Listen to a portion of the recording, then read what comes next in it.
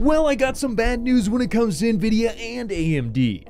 Let's talk about it. Before that, this video is brought to you by Atlas VPN. If you don't have a VPN yet, now is the perfect time because with Atlas VPN, you can protect yourself online for just $1.39 per month. And believe me, you're not going to find a deal like this anywhere else. By using Atlas VPN, you're not only protecting yourself from online hackers and criminals, but also internet providers and advertisers who can steal and sell your data. Not only that, but Atlas VPN also stops ads and malware, and it even notifies you when someone's trying to steal your data. Plus, with its super fast speeds and the ability to protect unlimited devices, online security will become a breeze. So what are you waiting for? Go click the link in the description below and get the best VPN deal on the market. So AMD and Nvidia just had their CES events and they released just a ton of stuff. I mean, looking at AMD, they released everything from Ryzen 6000 mobile all the way to Zen 3D, and they even talked about some new GPUs. And on Nvidia's side, of course, they did all kinds of talking about autonomous vehicles, which nobody wants to hear about, but they keep cramming down our throats. But they did also release quite a few things, including the RTX 3050 as well as the RTX 3090 Ti. However, when it comes to these two companies, there were definitely two different products that I think a lot of people were very excited about. And yes, they did talk about them, and while they did release a ton of exciting stuff, unfortunately, when it comes to these two products, they really didn't say a whole lot, and there were some disappointing things that we learned about them, especially when you take a look at AMD. So first, let's start off with AMD, and I think we can all agree that Zen 3D was probably going to be the most hyped thing that they were going to be showing at their event. Of course, people are always going to be hyped about graphics cards, but I think we all knew that Zen 3D was coming. They were going to talk about it during this event, and you know, aside from maybe Zen 4, this was definitely something that me and many other people were looking forward to quite a bit, and we were actually expecting AMD to reveal multiple different variants of the Zen 3D processors. Now, real quick, if you don't know, Zen 3D is just a refinement on Zen 3 where they add a bunch of 3D V-cache to the CPUs, bringing, for example, the 5800X to the 5800X 3D,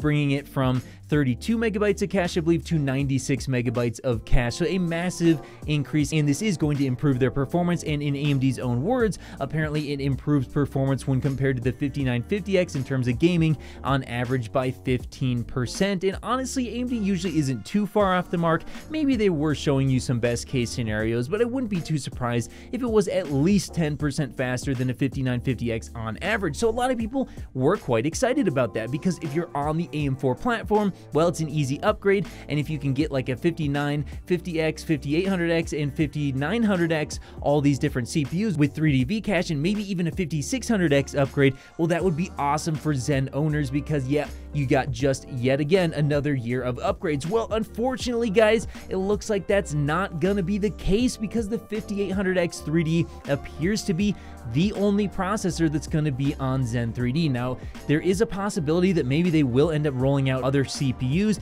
but from everything that I've seen online, it looks like the 5800X 3D is the only one you're getting. So if you're someone with a 6-core processor and you don't really want to move up to 8 cores, well, too bad for you. You want a 12-core? Again, too bad for you. You want 16 cores?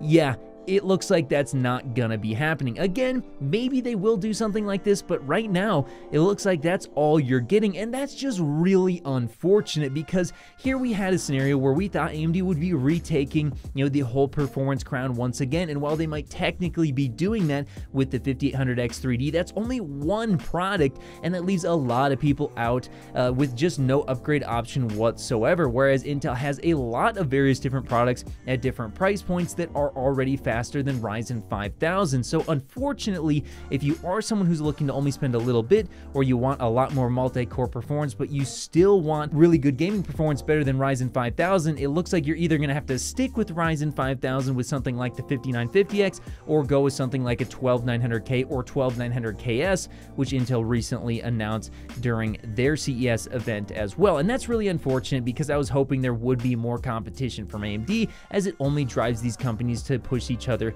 even further. Now, that being said, even though that is disappointing, we are apparently getting Zen 4 by the end of 2022, which is really good to hear. So hopefully AMD can really bring it with Zen 4, because they've been making some really great strides when it comes to their Ryzen processors, and I am expecting big things out of a full new lineup coming out from AMD. But now we got to talk about Nvidia as well, because yeah, their event, you know what, it just really wasn't too great overall, and the worst part about it was unfortunately the RTX 3090 3090 Ti because we really didn't get any information about this GPU whatsoever. They basically just said, hey, here's our new flagship GPU. They showed it on screen for a second, and that was pretty much it. Honestly, their laptop stuff was a little bit more interesting because they actually talked about it, but with the RTX 3090 Ti, yeah, we got nothing. So if you're someone who's, waiting for an RTX 3090 Ti, yes, based on the leaks, we pretty much know what it is. It's the full die of the RTX 3090, and they did inform us, they confirmed that yes, it is going to have, higher clock speed, GDDR6X, and it is going to result in higher memory bandwidth,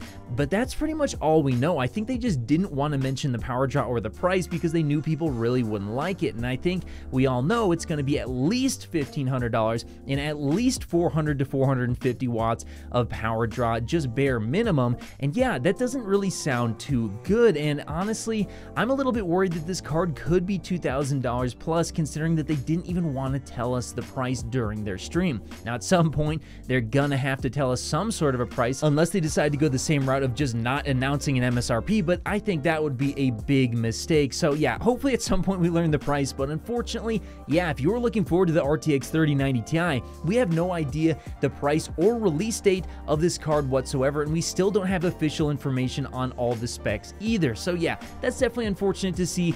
There was a lot of really cool stuff that did happen at CES. I did live stream the event, so if you're not subscribed and you're watching right now, make sure you are subscribed so you don't miss any further live streams I do on these events. Additionally, I will be going to CES physically to check out some stuff, so keep your eye on your feed as there will be some shorts incoming about various different products that I will be taking a look at when I'm at CES, and make sure you're subscribed for that as well. But yeah, that pretty much wraps up. Unfortunately, the two biggest things we were looking forward to were a little bit of a disappointment, but overall, I do think that especially AMD did a really good job on their CES in 2022. But hey, that's just what I think. Who do you think had the best CES in 2022? Let me know your guys' thoughts in the comments below, and of course, I'll see you in the next video.